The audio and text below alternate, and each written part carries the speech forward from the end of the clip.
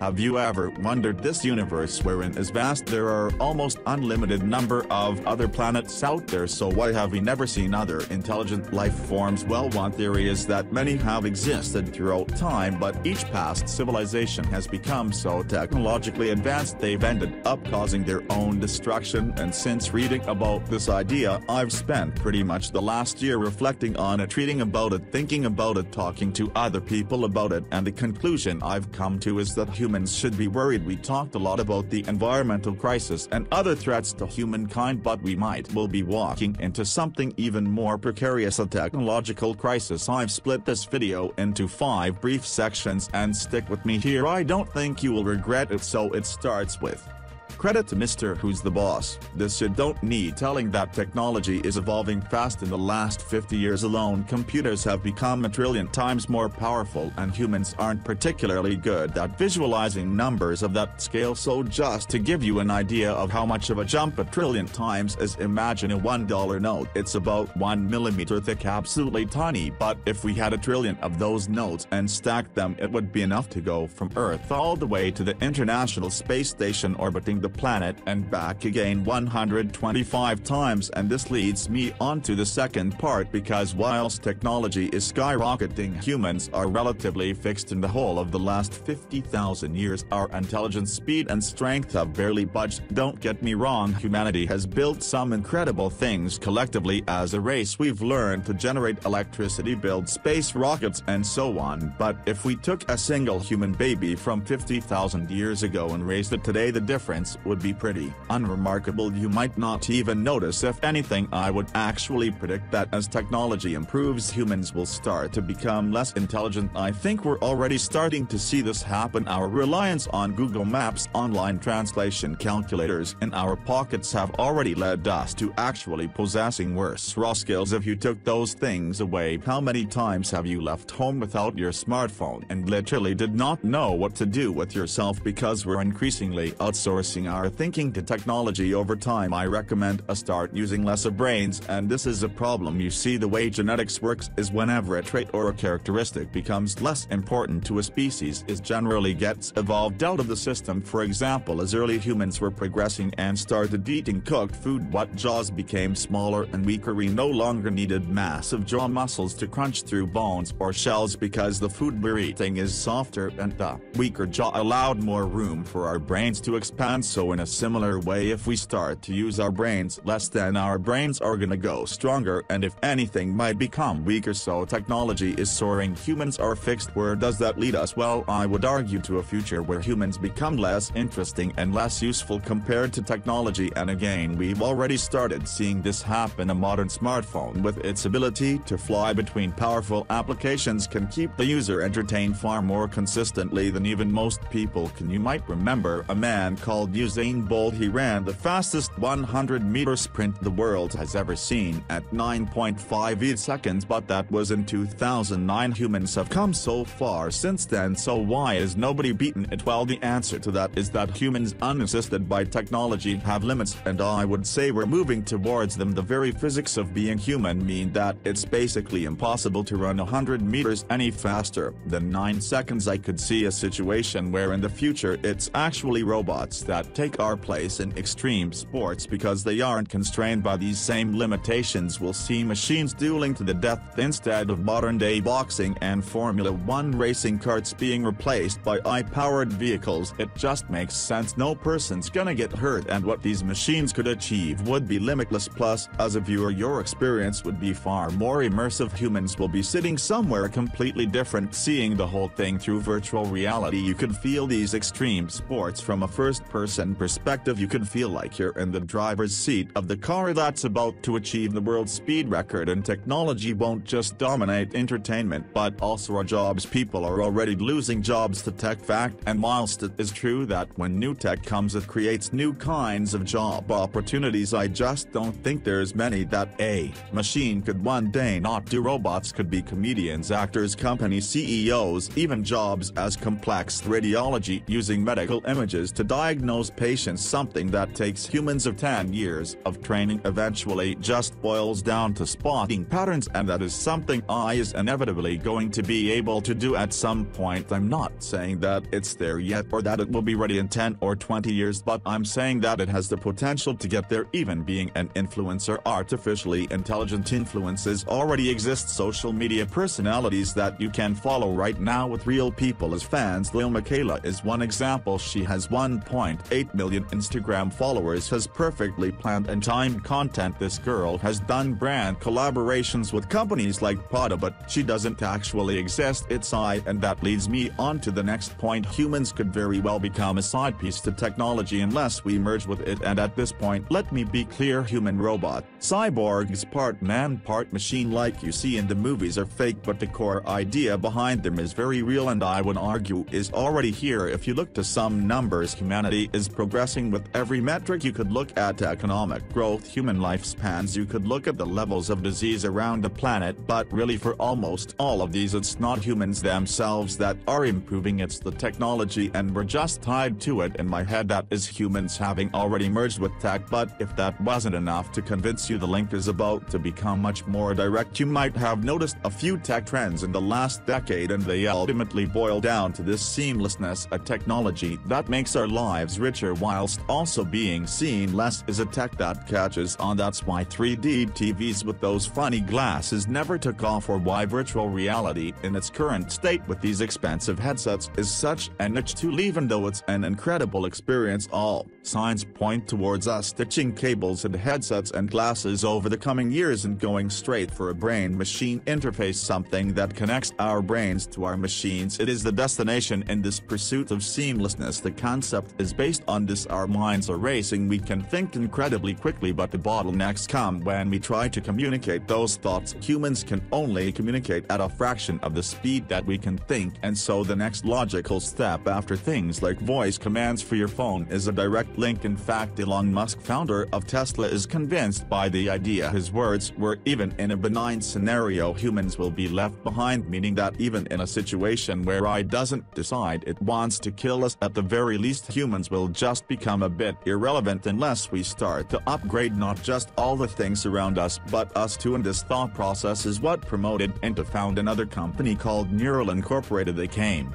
to offer the option to plant what are essentially thousands of electrodes into people's brains using a device that pretty closely resembles a sewing machine. And on a bit of a side note, this in itself sort of demonstrates my point. This bot can accurately thread tiny electrodes with incredible precision in a way that even a fully trained brain surgeon just couldn't. And these electrodes have two purposes: to both send and receive data from your brain to your smart devices. It sounds terrifying, but it's not even a hugely invasive procedure compared to brain surgery, where your head would literally be cut open. This would leave no scars, as the insertions are less than 1 centimeter each. There'd be no need to shave your hair off, and the whole thing should take 45 minutes. So right now there are literally rats they've tested this on with USB-C ports sticking out of their heads. Neuralink can plug a cable in and download the activity of their brains the same way you would transfer a movie or download a bunch of photos. And where this tech is going is even more fascinating. In the short term, the goal of this is just to help people with brain diseases. So for example, enabling paralyzed humans to communicate once again through their brain signals. But Neuralink have also quite clearly stated that this will be joined by the goal of human enhancement. And here's the kicker: humans will no longer just use artificial intelligence, humans will become artificially intelligent. We're talking crazy stuff, because your brain can communicate with the cloud. After getting these implants, you could gain unlimited memory storage to be able to retain more information. Your eye could measure brain activity and diagnose potential diseases literally years before you start seeing other external symptoms. And taking your phone out of your pocket and dialing a number to call someone will seem like a relic of the past. If you want to talk to someone, you could just think of talking to them and you'd be doing it. Language barriers will break down because your own eye can auto-translate whatever it hears. And if you wanted to learn thing, granted it's far faster now than it's ever been, but instead instead of sitting there poring over websites and YouTube tutorials you could just download the knowledge. Now applying a brain-machine interface to the masses is still some way off. Our understanding of the brain needs to grow, and it's going to take time for the general public to accept the idea of it, but I can see how it would happen. Early adopters would be people with serious brain conditions who would give anything a go just because conventional solutions haven't worked. These people would give companies like Neural Incorporated a chance to iron out early issues, and over a few more generations the wider public will start to accept the idea because they've seen loads of people with brain implants, and all this time the benefits of having them are just going to keep growing. And this leads us on to the next chapter. We've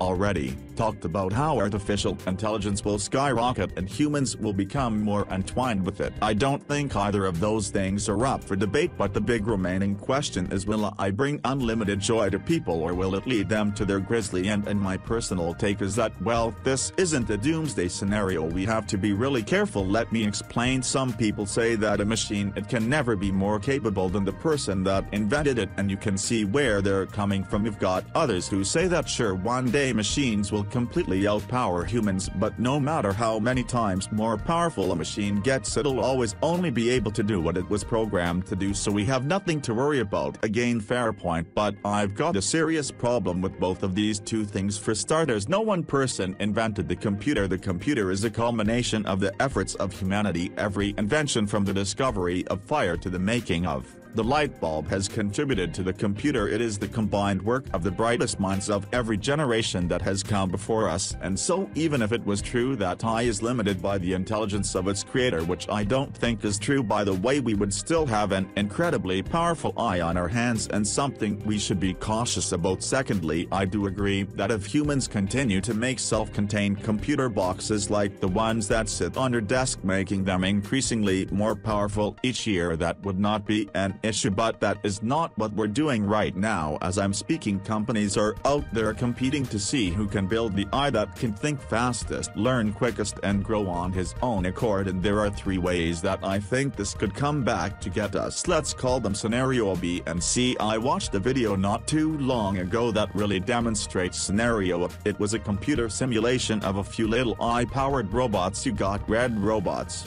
that were given the simple objective of catching the blue robots, and the blue robots that were just told to hide. And what happened in this experiment, as the simulation ran again and again and the AI started to learn from each attempt, was both fascinating and terrifying to start with. As you'd expect, the red agents moved around randomly just hoping to bump into the blue ones. They soon started to understand though that they could do better by going straight towards the blue robots, but then the blues counter this by moving the boxes to block the exits. Cooperation. The bots on each side, when are working together. After many more tries, the reds realized they could grab a slope and use that to climb over the barrier the blues had created, and this whole thing continued. As the environments got more complex, so did the strategies, and eventually it looked like the blues had won. The second the timer started, they would lock the red slope, preventing the reds from moving it, and grab two big blocks and create an impenetrable triangle around themselves. When the simulation was being created, this was theorized to be the final strategy. At this point, there should be no way that the reds can win, so game over, right? Well, no, it turns out the reds managed to do something that when they were first programmed was not even anticipated as a possibility. They realized that even though their rumps had been locked, they could still use them to jump on top of a box and then drag the box whilst being on top of it until they got to the shelter of the blues. And one hopefully is starting to see what I'm getting out with scenario AI has been given the ability to learn, and that is far more powerful than any kind of programming, because as soon as you teach something to learn for itself, it can start to behave in ways that you didn't initially anticipate. Humans have thought of a myriad of defense mechanisms against any potential future robot takeover. We've even actually come up with the laws of robotics that should be assigned to machines to make sure they don't cause problems, things like programming a robot to not injure a human being. However, at the very nature of this AI that can learn and grow on its own accord means that we can't actually predict the way ways in which it will cause problems, and so we can't pre-program it to not those things. Just like that example video I showed you, we didn't want the red robots to effectively surf on top of boxes like that, but we didn't realize they could, and so I never programmed them not to. AI is not human, it doesn't think like a human, it doesn't solve problems like a human, and so this can be a really good thing, but it can also be a really bad thing as we become more and more entwined with it. Let's take this humanoid robot which was told to make it from A to B as fast as possible. It's easy to forget that the AI doesn't know it needs to run facing forward or that it should stay on two legs. It just ends up somersaulting continuously to get to be as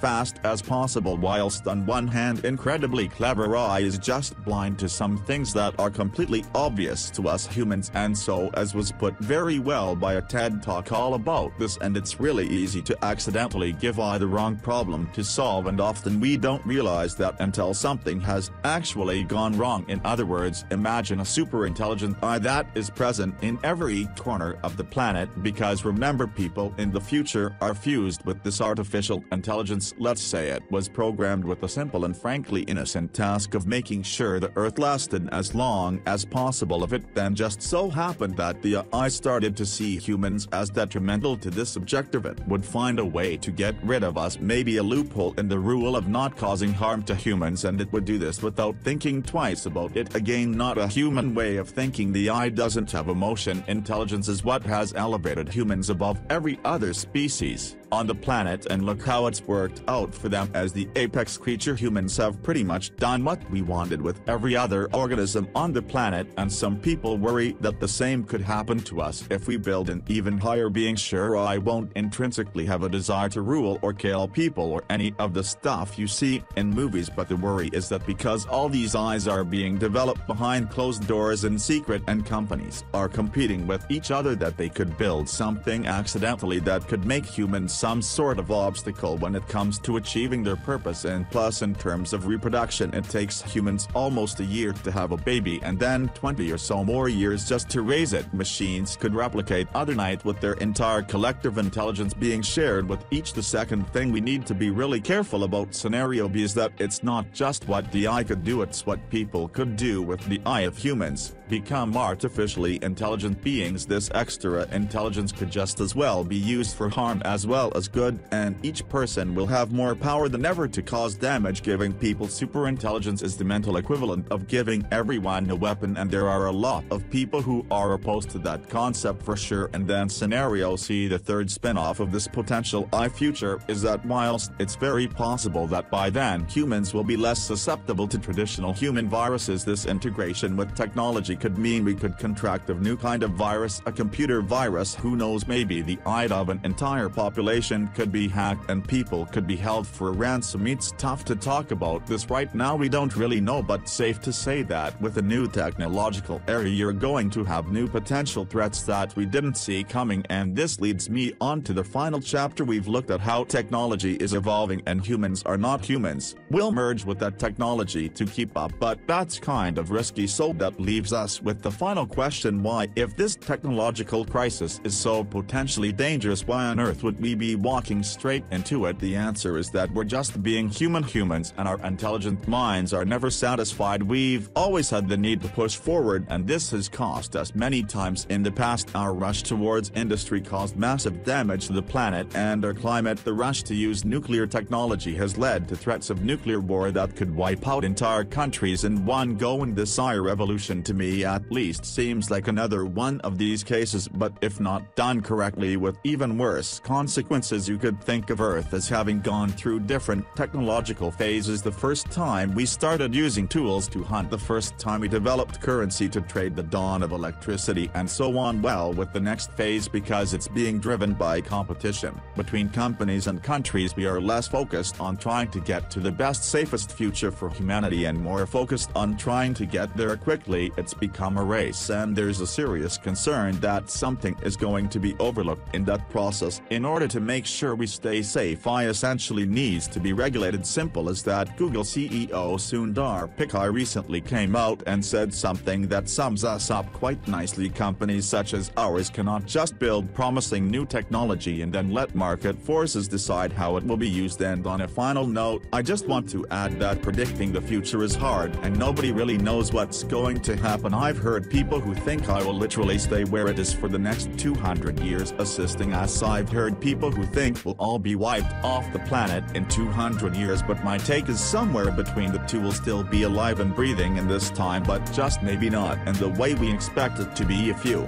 watched this far, thank you so much for watching, and let me know if you enjoyed this video. It's been a long time in the works and it's something different. If you enjoy it, I enjoy it too, and maybe I'll make more stuff like this.